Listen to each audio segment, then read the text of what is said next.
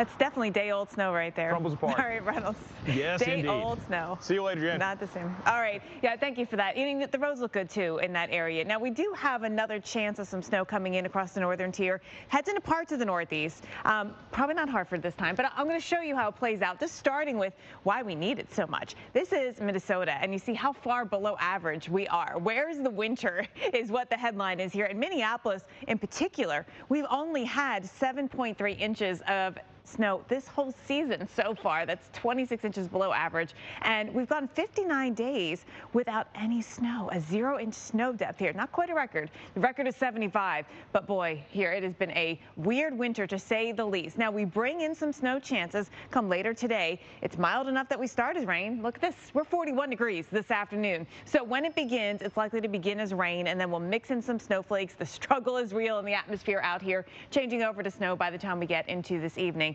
That's about 9 o'clock or so. But look, it's a quick mover. It's not going to tap into moisture from the Gulf or the Atlantic. So it's a classic kind of Midwestern storm that doesn't have a ton of moisture with it and will move quickly through and really not have the opportunity to drop a ton of snow. But where it's cold enough, we will get some. So we've got a stripe across Minnesota, Wisconsin, over here into Michigan. We'll get that chance of maybe a little bit more over into western New York. Northern New York, too, is where we'll get a little more accumulation, and elevation will matter as always. Now, right now, a little help from the lakes, a little lake enhancement happening here. Finger Lake snow actually around Binghamton, New York. That's flying around your sky, making you look and feel very wintry out there. But what we're watching is this new system coming in where the snow has been coming down in South Dakota and actually falling at a pretty fast clip at about 1 inch per hour. That's the kind that will coat roads, make it tough for travel here, even if temperatures aren't super, super cold. They're cold enough to get the snow. And of course, when the snow falls at a rate like this, it's cold enough to cover the roadways. So we're watching winter weather advisories mainly. There's a couple winter storm warnings.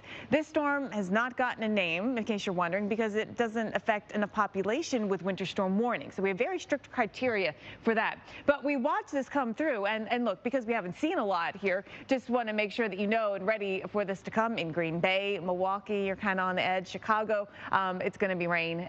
Detroit, same deal probably for you as well. Buffalo should get a little bit of snow, and then Burlington, another city where we haven't had much snow this winter. We do have some snow coming our way. Again, most spots about 1 to 3. I had to show you this for Burlington, where for the first time on record, we've had no measurable snow on the ground February 1st through the 12th. We do have snow chances coming in for you tomorrow night, Greg. Well, Jen, you're so right. Between late January, give him a chance at least to rectify the situation. Yeah. I mean, right? You can't just look. Winter's going to have to come back, and just give him another chance. Old man, he'll deliver. Well, I said mine was a keeper today because the sunshine. I mean, I know it was chilly this morning, but the sun is going to make it all better. It is. This is gorgeous stuff. This is not a keep dating. This is put the ring on it kind of weather. It is. Absolutely. You heard it from Alex Wallace. A little chilly in the morning. Yes. Yeah, I know. This is good for Alex. Well, coming up also on the show, we are continuing to celebrate Black History Month. We're here on the Weather Channel. Yep. Today, we actually introduce you to the next face of change, making history right now in the fields of science, climate, and environment. Yeah. It's coming your way. It's coming to an end. All right. Love it. Love it. Keep voting in the poll. Keep the comments coming as well. If you have any pictures, we, of course, love to see that, too. Well, people in northeastern Brazil, again, some good news, keeping that drought at bay for us here along the West Coast. Since the beginning of the year, it's not just San Francisco dealing with the surpluses. I mean, Crescent City, a surplus approaching a foot down in L.A. and San Diego. Both of those spots also running rainfall surpluses. Last week, L.A., at least the downtown location was the rainiest of all the big cities so far for the year, which is a wild stat to be, right, in Los Angeles. Now, as we look at how much is to come this week, we've got another storm coming in. Rainfall heaviest northern and central California, another 3 to 5 or 5 to 8 inches. And the snow, too. Yes, and that was the problem earlier in the winter, right? We weren't getting the snow. Not changing a bit here over the last bit. So here's sort of the setup here for us as we work our way through the day. A few more systems to track with the moisture coming out of the Pacific. That'll drive its way on in here. We've got one that'll impact us here as we head into the weekend. So we will see that rain, again, coming in heavy at times thanks to this atmospheric river event.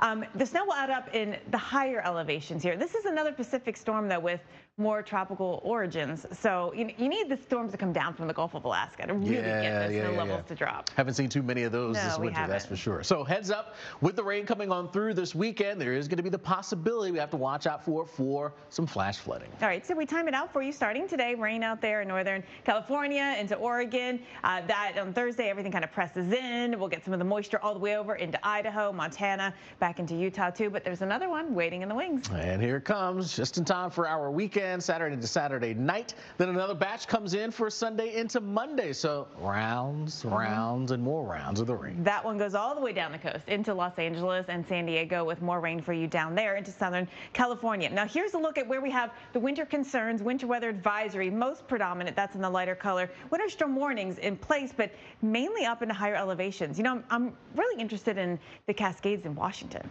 And how they've been doing? They have not had a lot of warnings this year. Yeah, I mean, it's just weird, right? It's been a weirdly stormy winter in the West, but in terms of what they've gotten in different areas, it's been just kind of out of place. It's been mild. Yeah. Well, you can stay on top of threats to your day and the length. Well, actually, a lot of folks in the South this year, I know, were hoping, like, oh, are we going to get some snow in the South? Well, New Orleans here, that's hard to do anyway, and especially not this year. We've got more rain and mild temperatures. We're going to be in the 60s through the rest of the week, and Friday, look at that, 67. Rain comes in Friday night and Saturday. This is a weekend where a lot of people are thinking, oh, I might try to squeeze in a quick getaway, get somewhere warm, right? Get some of the sunshine. And we've got a lot of sunshine. You see that today all across the South. Temperatures in Miami and Tampa, they're going to be in the mid-70s. Really a very nice day. But the timing, unfortunately, is that the rain comes back in for the weekend. So we pick it up on Friday. Showers come back into South Texas. It's President's Day on Monday, right? So for a lot of you, you might have a long weekend. Well, Friday night, we've got rain coming in. A little bit of a break on Saturday, Atlanta, Birmingham, Montgomery. We can see it's down into Florida, so around Clearwater and Jacksonville. We've got some rain coming in. It may be heavy at times. Probably pretty light, the stuff that we see to the north in Tennessee and into to Mississippi. But in South Texas, we've got areas of 2 to 3 inches of rain. And in Central Florida and South Florida, we've got 1 to 2 inches of rain coming our way. Repeated rounds, plus the potential for some of it to be heavy at times. Saturday to Sunday, the focus area is going to be Jacksonville down to Orlando, maybe Tampa, Sarasota, Clearwater area. So this is where you're going to watch for perhaps some flash flooding.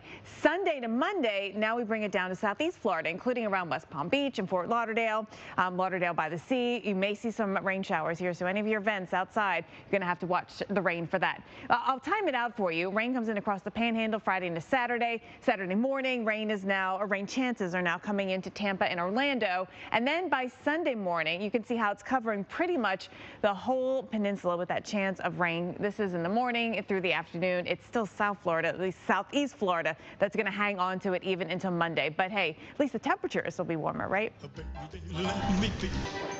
It is Wednesday, and you know what that tune and that means on Wednesday. The new episode of the Weather Geeks podcast drops today, and this week we're talking billion-dollar disasters. 2023 set the record for the most billion-dollar disasters in the U.S. in one calendar year. Now, in all, there were $28 billion disasters ranging from hurricanes to severe weather and drought. Well, this week's guest is the lead scientist for the National Centers for Environmental Information, billion-dollar weather and climate disasters analysis. Adam Smith, he says we can learn a lot by examining each individual event. You know, interesting, just looking back at last year, and we had a record number of billion-dollar disasters, and you can see them lined up here by category. There's only one winter, and it was actually cold. It wasn't even snow that made the list. It was that cold event that came in after Groundhog Day last year and in the Northeast. That was the only one. And that one actually didn't even last that long. That event was a short hitter, quick hitter. But it's amazing how you break it out, and you see that severe storms tops the list. I mean, it's not even close. Right. It is not even close. Yeah. So when you look at this, you start saying, okay, this is how we should prepare for it. This is what we should be building for, is severe storms. Yeah. I mean, yes, you want to watch out for everything else, but if you want to focus in on one thing, and that's where you kind of pool all of your resources towards, is trying to figure out how can we build to resist issues from severe storms. And this is something they talk about on the podcast, which is, well, when you do these analyses, you can kind of see what bubbles up. I mean, it's severe storms, it's flooding. You know, last year we had 4 flooding events. it's drought, it's tropical events. I mean, those are the ones that really end up costing a lot of money. Yeah. It's interesting, too, with winter. I did go back and look at the full stats going back to 1980 when we first captured this. There was only 22 winter events that made the billion-dollar list. It's only like 5 or 6% of the whole of it. I mean, which is interesting. It makes a bit of sense. Had Winter Storm Lorraine, and it dropped snow from, well, it started in Colorado, New Mexico, but Southern Plains and to the Northeast, and it was very impactful for a day. A lot of you, some of the totals were big. We picked up more than 15 inches in the top spots, like in Farmington, Connecticut. One of the interesting aspects of this storm was how the forecast changed again right as the snow started falling. So there was a lot of forecast bobbing and weaving in the final hours leading up to the event. It was pretty interesting that way. But it was a solid forecast. And Greg, you were talking about using the ensembles, the European ensemble, to kind of get that track nailed down in the days ahead. And I think that's important because it helps people plan, right? I mean, look at all the schools that closed the day before and allowed, parents to get their kids, care for them, et cetera here. I think it helps.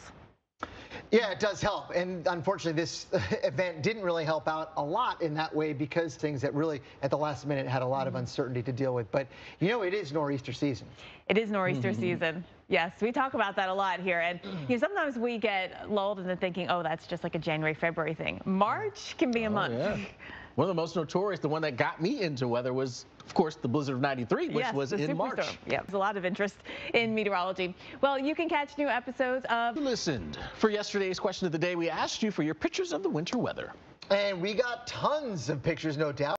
All right, thanks, Dr. Postel. Well, for yesterday's question of the day, we asked for your pictures of the winter weather. Yes, we got tons of pictures, so we had to share a few more. Appreciate of the winter weather. And we got tons of pictures, and we had to share a few more today. Love them. Morning hours, and also get you ready for the big events in your neighborhood. The Weather Channel has you covered from coast to coast.